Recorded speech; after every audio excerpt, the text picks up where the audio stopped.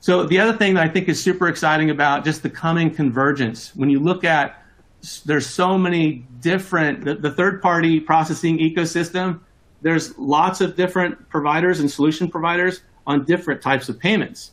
And so I think we're going to see that because now it's direct to the bank, and whether it's, pay by bank or APIs with old rails or old types, new types, through, working more operational payments where they're not strategic to most businesses and they want to be able to essentially build apps off a developer experience that could take advantage of the bank's APIs in a single experience.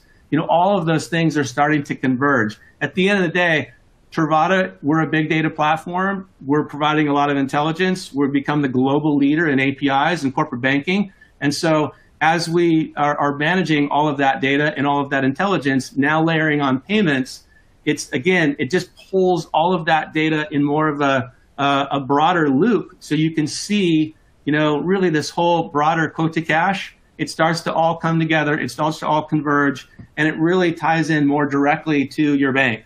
And so I think it's going to be really exciting and provide a lot of clarity and I think significantly less clutter. And we're going to get all those pros that we talked about. All of that is coming, and it's going to be good for you. It's going to be good for the bank and those that adjust to that whole process, providing some more experience and technology as a platform through that intermediary step are also going to benefit as well.